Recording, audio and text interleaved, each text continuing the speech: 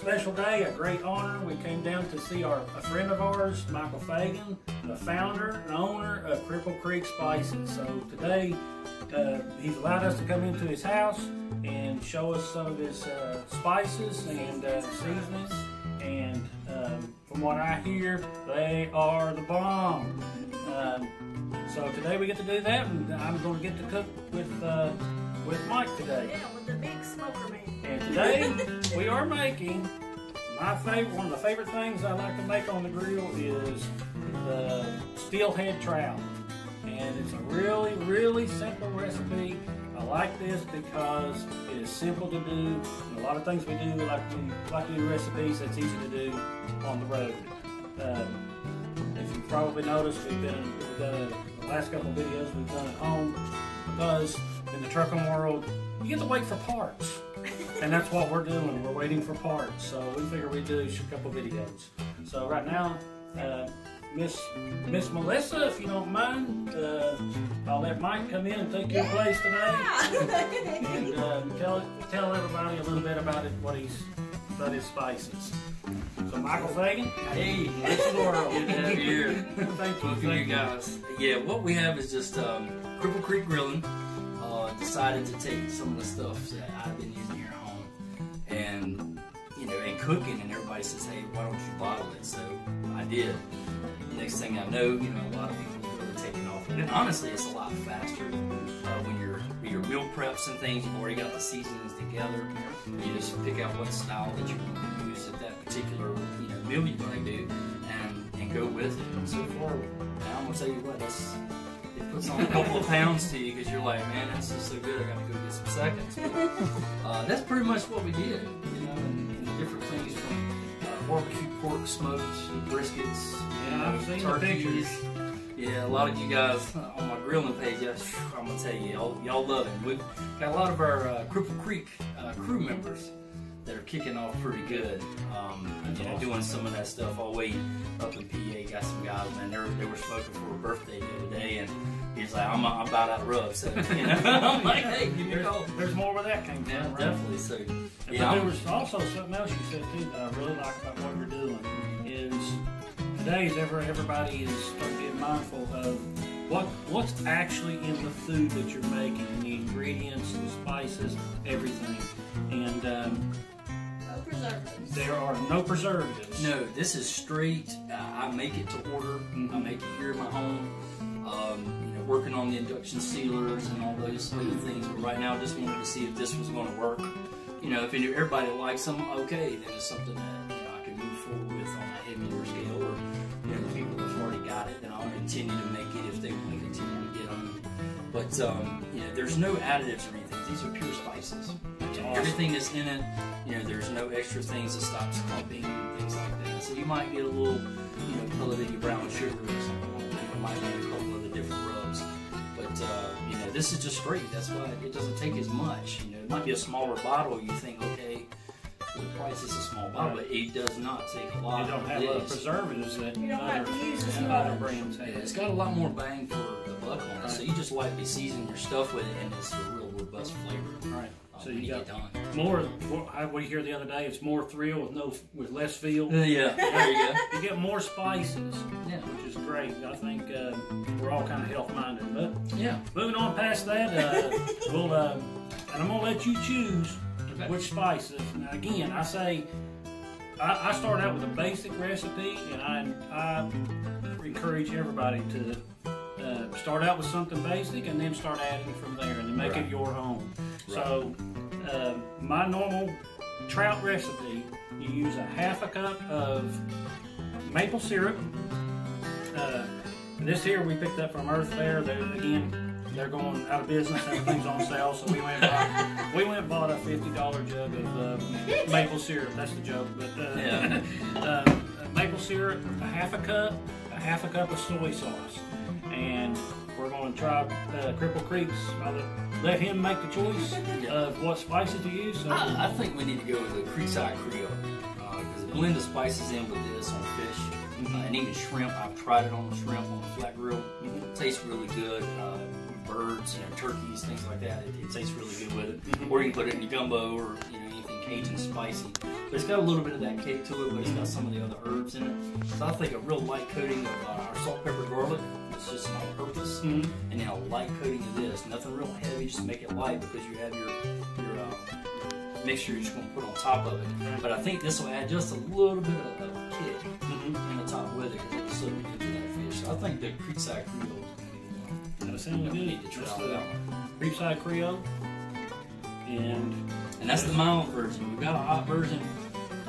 Unless you really, really, really like hot stuff. I don't like hot. You might want to stick to the mild because that still got a little kick to it, but the hot is really, that cayenne pepper will get you. So. I want to show you the fish that we're going to be cooking. No. This is a steelhead trout. This is a steelhead trout, and it looks,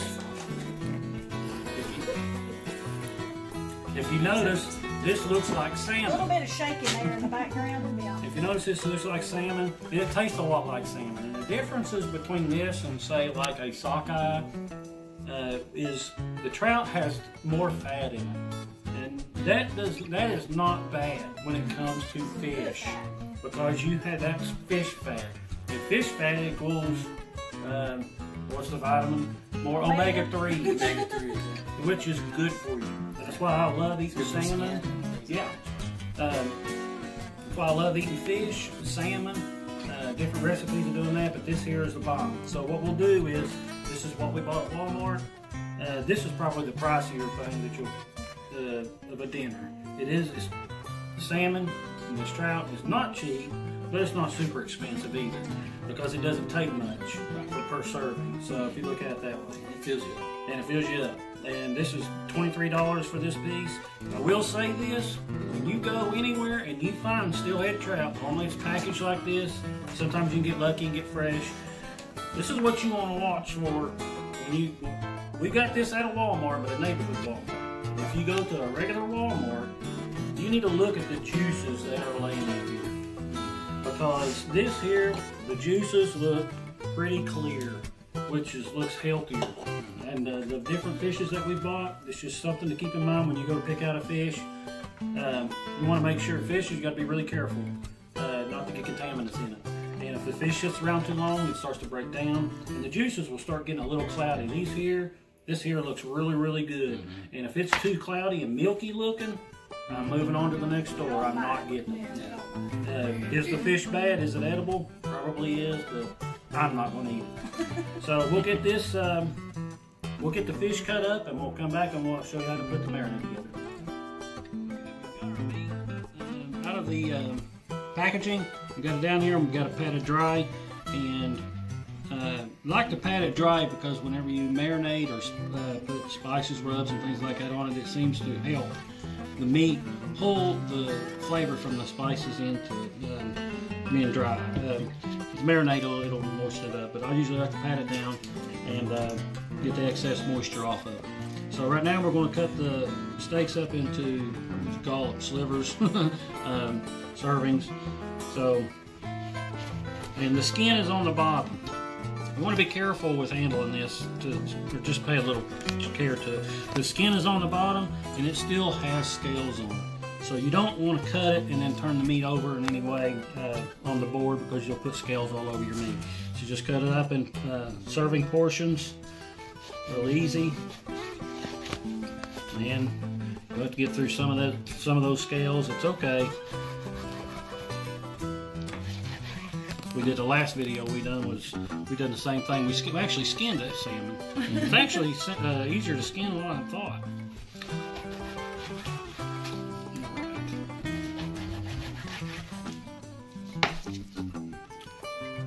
Play some music. Yeah, we'll have some. We'll have some music in the background. I can do the soundtrack later. Yeah, it's amazing the music that they provide. It's not free for these. Yeah, you get the late night movie feel. Okay, that is now. Now, Mike, would you suggest spicing this now, or? Yeah, I would say let's throw some of the salt, pepper, garlic light, because it's a coarse It's of course grind and everything, so you want it light because it's that large course is on there. Okay. And that one's been next to the grill a little bit, so it got a little warm. That's my personal bottle. That's all right. Yeah. We'll do a light coating. Yeah, this is kind of a light coating over it. You can see the pepper flakes and yeah, perfect. Okay. All right. And we'll do Creekside Creole. Creekside Creole.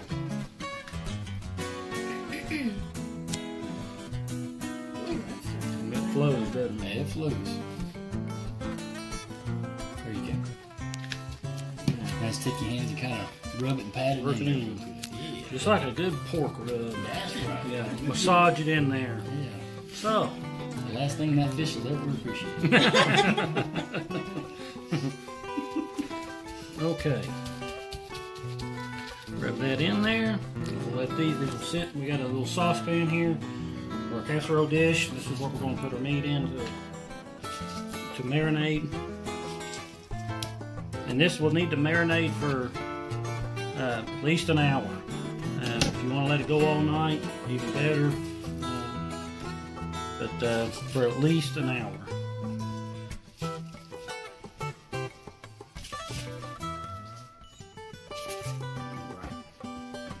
Got that there. Now we're going to put our seasoning.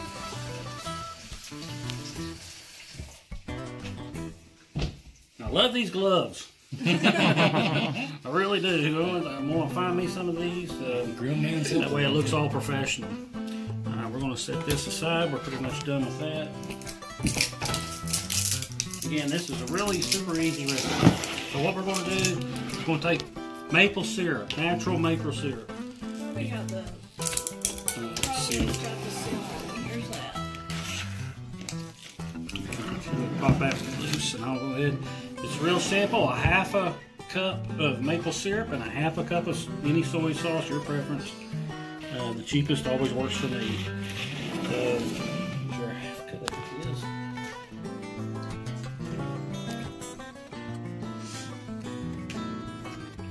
Just a half a cup of soy sauce. And take it all the way up to a cup with the adding maple syrup. Uh-oh, we went a little over. Oops. That's my little sweet tooth there. Now, this is a marinade. Normally on a marinade, you just discard the remains of it. You do not do that with this. You keep it because we'll make a sauce with it afterwards after it's done marinating. So we're going to take. We got our fish in our dish here. Huh? It's beautiful. That's what I love about rubs. They add a beautiful color to the meat. And I will take a. You got a little fork or something I can. First roll right in front of you. Let me get it. Yeah. Want to keep my hands dirty? Let's don't contaminate everything. All right, we'll just give this a little stir. And this is a. I guess you would say this is probably a Asian inspired with the soy sauce. But it works wonders. It doesn't take much. It's not a whole lot of ingredients for the base of this recipe, but your grill adds a lot of your flavor to it. And everybody knows I love the grill. So, hey there. Cripple Creek Grilling likes grilling too. That's right. That's right. All right. Did it come out? Don't get any out. Did it go out? No, I thought it was. And you just pour it over top of all the meat. And we'll put a cover on this. She'll soak up all the flavors. Kind of push your meat, splash it around there a little bit. You want to get some of this sauce up, make sure you get that sauce up on top. And all around the meat. I did splash out that time, but that's what they make paper towels for. And there we go. Sitting that meat just like that right there. It'll soak up all that wonderful juices, and we'll put this in the fridge. And again, we're gonna let it sit in there for an hour. You can go longer. 2 hours, probably 3 hours would be about the max you really want to do. you leave fish marinating, I think, too long, it probably starts to break down. So we'll do that, and we'll come back and when we're ready to go on the grill. It's almost been an hour. Fish has been marinating, and so now we're going to start getting our sides ready.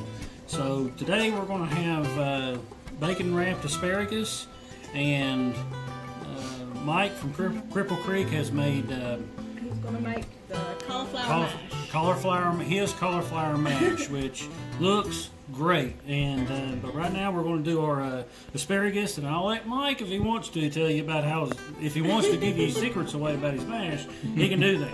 But we're going to have we got fresh cauliflower here, and he's going to we'll go through that and then see how to make that. But right now we got our asparagus washed and cut the ends off of it, and we're just going to take our bacon, and we'll probably grab about 3 pieces, and it's real simple, just roll it up in there. And we used to cut them down to about half a piece of bacon, but we'll go ahead and just do a whole piece per wrap. Just set them right in there. And we'll go through our whole pack and get that ready, and we'll come back with in just a minute with the cauliflower mash. Don't they look comfortable? Oh yeah. Okay, and we're going to put a spice on these, just something to dust it with. What do you got there? Yeah, we're going to try the blackened steak. I've tried it on bacon before with this, and it just kind of helps crust that bacon up pretty good. I think it adds another dimension and flavors to it, a little kick on the back end, a little cayenne. So I'm just going to try to do a light coating. You don't want a lot of this on here because you want your bacon and your asparagus really to shine through. This is just going to add another dimension to when you bite into it. That's spicy. That's got a nice color. It looks good. Yeah, it smelled good too. There you go, and that's about it. And we'll throw those in the oven. We got the oven set on 400, and whenever it reaches 400, we'll throw those in the oven, and probably will take about half an hour, about 30 minutes in the oven, and those will be ready. And we'll start on the cauliflower mash here in just a second. Now we're going to start getting our cauliflower mash ready, and I'm letting Master handle that. The mash man. So he's already got one of them cut up. Basically, you just pull all the leaves off, and he's going to show you how he done the other one. You still got the core there. So from that point on, where do you go to from now? Because believe it or not, there's a lot of people out there that may not know how to do all this. Basically, just pull your leaves back right here, take them and throw them off. And what I do is I like to take my knife and just put it right down there in the backside, and just cut around the edges, just to try to get that core pulled out.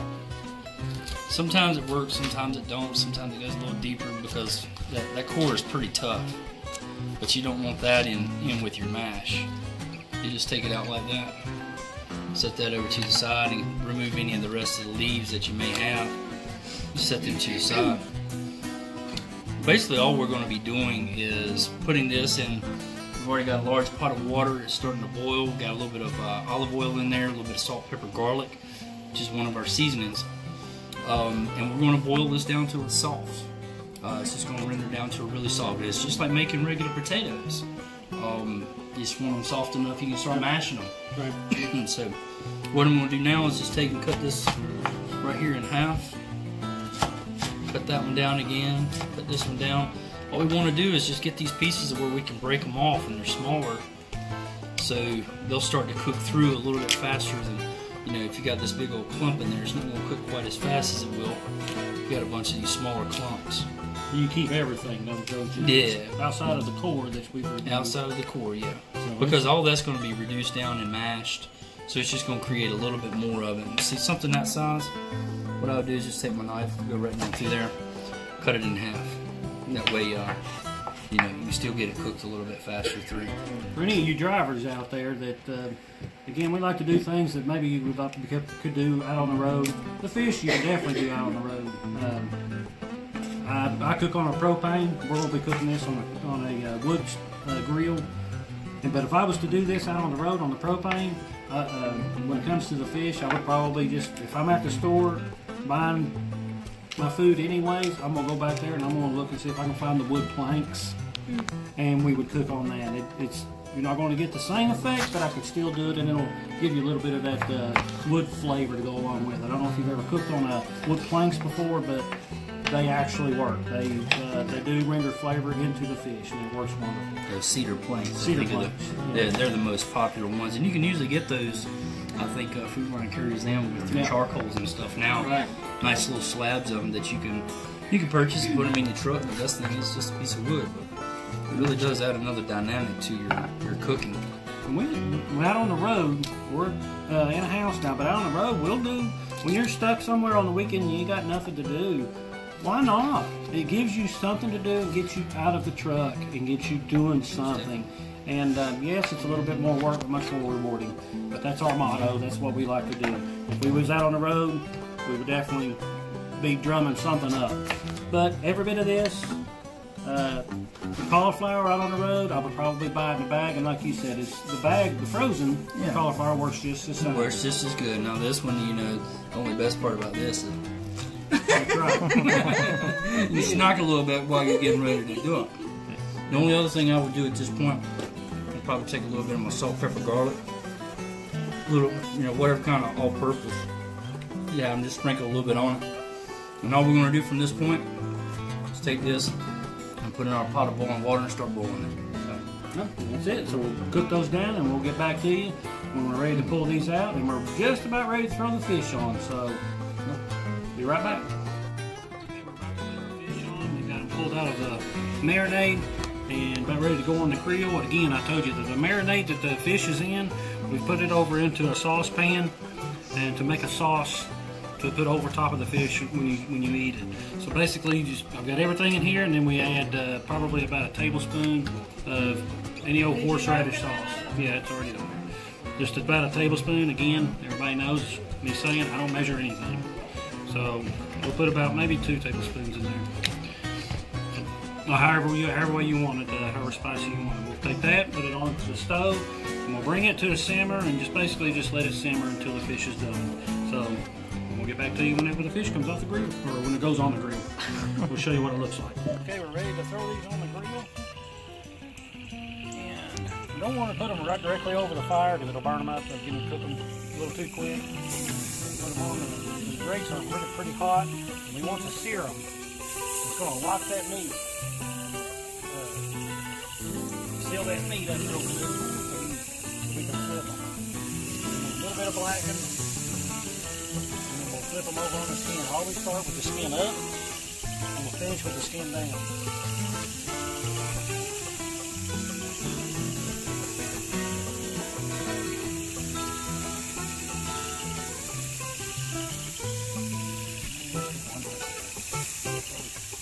And jalapeno peppers. You always got to have a little something extra on the side.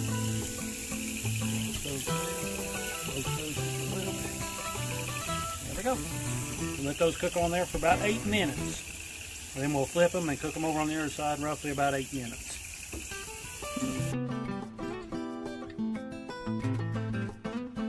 Okay, we've got our fish off the grill. It kind of happened real quick like, so we weren't able to catch that on film, but basically you'll put the flesh side down on the grill and get your grill good and hot because what you want to do is sear that fish on that one side. It'll seal it. It'll stick a little bit, but make sure, like Mike did, he treated the grates with olive oil, just like you would non-stick skillet, spray your pan. Keep it from sticking. Keep it from sticking. You want to sear your fish on one side and flip it, and whenever your skin starts to toast, the fish is done. You don't want to overcook the fish because it will dry out. So we've got that in here now. The bacon wrapped asparagus is done, and now we're mashing the cauliflower. I can't ever remember. Yeah, I know cauliflower. The important part names. And that's the best part about it is basically cauliflower is just kind of bland. You're just going to take your regular masher in here and be careful because I do have my red copper here, and everybody's like, "Oh, stainless steel, red copper." No, just be real careful. Don't scratch your pan. But just mash it up, just like you would your potatoes. When your potatoes come out, you know they're nice and soft. You drain your potatoes out, and you put them back in your pan, and you just start mashing them up. So that's what it's like mashed potatoes. It's just like the same consistency, except this is going to be cauliflower. So thing about it is going to add a little bit more salt, pepper, garlic, a little SPG in there with it, just because it's more bland than your standard potato. The potato's got that nice potato taste. So I'm just going to get it to a good consistency like that. What I'm going to do next is add me a little bit of salt, pepper, garlic. It's kind of coated pretty good. I'm going to say it's probably two teaspoons or 2 tablespoons right there or such. And that's basically just a taste. Whatever you guys like, that's what you put in it. But the process is just like your cream potatoes.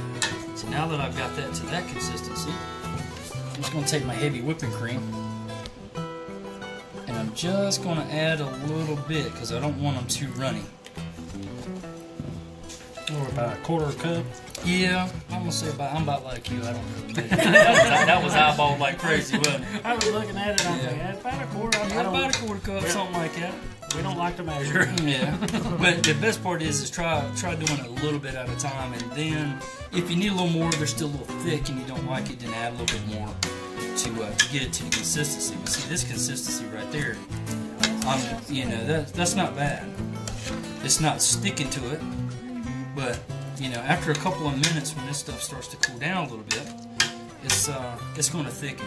Not to mention, I like to add an Italian or Parmesan cheese to mine. So I did get that out.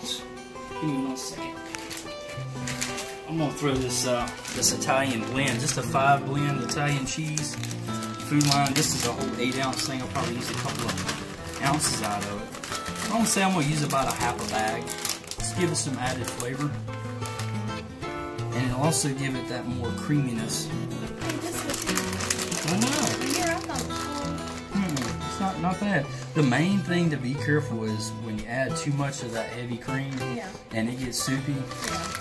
Might as well go ahead and start cooking up some more cauliflower to add to it, because it's a little too late on that one. Without, you know, especially the keto side, you don't want to add flour or cornstarch to thicken it. You know, you have to do it naturally. It's easier to add than to take away. Yes, sir. So now I just go back and start mashing it again with that Italian in there. And what I've got over here is about 2 tablespoons of just regular old oregano. I'm just going to add that into it. It's going to give us a little bit better flavor with that Italian seasoning. And it's also going to give us a little bit of greenery to kind of make it look like it's got a little bit more of a robust flavor, and it's going to add to it. I'm going to like it. This one right here, we may end up adding, just with the stringy consistency, we're going to add a little bit more of our whipping cream because it looks more like string cheese. You want to get a little bit away from that. And I'm going to say that's probably 2 tablespoons additional. So somewhere around that, another little dab will do you. Just adding a little dab in there. That's the whole fun about cooking in the kitchen and cooking on your own. Is you just kind of learn as you go. And sometimes you'll read it. How many times have you read a recipe and done it exactly the way they done it, but for some reason it doesn't turn out the way it should have? Good? It is. It's going to need a little bit more salt, pepper, garlic. But I'm going to tell you that oregano pops into that pretty good. Now it's just getting a little bit more salt for that cauliflower. Yeah. It's kind of like, your turnip greens or your squashes and zucchinis. You got to have quite a bit of that salt, pepper, garlic in there to really pull their natural flavors out. But I think that one right there is going to do it. Brother Trey, you want to grab that spoon right there and get you a little sample in there. Tell me what you think. Those are good. That's Bam. Good? That's good. All right. So it's simple. It's easy mash. A couple little small ingredients that you pull around, and you can go crazy with it. Throw some broccoli in there. It adds a little greenish color to it, but it gives a little bit more flavor when you do the cauliflower and broccoli combinations. How much healthier is this than just mashed potatoes? The starches in them potatoes, man, they're huge. Right now you're looking at little to nothing. I think this has like 1 gram, and we didn't use but a 1/4 cup. Right. So I'm going to say maybe 4 to 5 grams total, but that's for a pot. Right. This is 5, 6, maybe 7 servings, of this mash. So you're looking at maybe 1 gram or 2 of carbohydrates. Very keto friendly. Keto friendly. Gotta go. I'm on it. I'm losing it. So. Well, that's and the healthy side of things. I've been trying to get into that and to do more healthier things and cauliflower. You can do so much with cauliflower these days. They're making breads and crusts and things out of it. I mean, this is actually the first time I've had this, and it is real good. Yeah. It's got a lot of pop to it. Don't It does. It really got a lot of flavor. I know something. we're just talking about a side here, but it really, it was really, really good. And like we were talking earlier, if you got a little bit of leftover, like your cream potatoes and stuff, right. man, you take that, put your little oil in your skillet, and have you some mashed cakes. There you go. Power them things out. You got a little like a hash brown style for breakfast with your eggs in the morning. If you have a little bit left that would over, be good for breakfast. Making the patties. Yeah, that would be real good. Patty with them up, eggs. fry them up, and throw them in there with some eggs. And some I bacon. might put a little bit of syrup on there, but okay. Got that So we sweet got too. this done, and we'll show you our plates here in a minute. We're just about done, ain't we? That's it. And we got some. We chopped up a little bit of green onions to garnish it with, and we'll show you our plates here in just a minute. That's right. Okay, we are at the table and about ready to eat. They look good. And You should smell what it smells like. in here. they smell wonderful. And these potatoes are the bomb. And we'll get back. Mash. We'll get back to you with everybody's thoughts on it and how well it was, and say our goodbyes. Okay, that concludes our video, and we finally got done eating dinner. So how would you say everything turned out? Yeah, I thought it was great. And that trout, first time I've had that was... It was pretty good, wasn't it? And I learned a lot today. You grilled a little different than I do, a lot more advanced than I do. So I get to learn a little bit. So Some of it's a little more primeval, and you just gotta kind of one eye that smoke that's coming out after you get that smoke. that's when you know it's smoking real good. It's You can't smoking see good. it, right? But yeah, that's I'm gonna change some of the stuff that I do the way that I grill. So, man, thank you so much for inviting us into your home and coming to eat dinner. And thank you for All them good rubs, and all the good rubs seasonings. and what's those things? Oh, Cabbage. cauliflower mash. Cauliflower Cauliflower mash. It's so good. Please try it. Yes. Very, very healthy for you and excellent. It's a great substitute to mashed potatoes if you're looking for something different. It was really good. Your spices, Cripple Creek Grilling. How do people find you? Basically, go to Facebook, type in Cripple Creek Grilling there for search. You'll find me there. And we'll put it at the bottom of the I'll page put that too. at the bottom, or look me up, Michael Fagan on Facebook. We'll And definitely go there. We'll add that to our description down at the bottom on the links to it. But is there anywhere in the world you won't ship? Just out of the country right now. All right, so I got my shipping costs to where I know from, like we've shipped as far as Washington State, California, up into PA, down to South Carolina. We've shipped to several places so far, but anything further than that one, I don't know what those shipping costs are. So we'll have to kind of feel that one out as they come in. Absolutely. Everybody, please go see his page.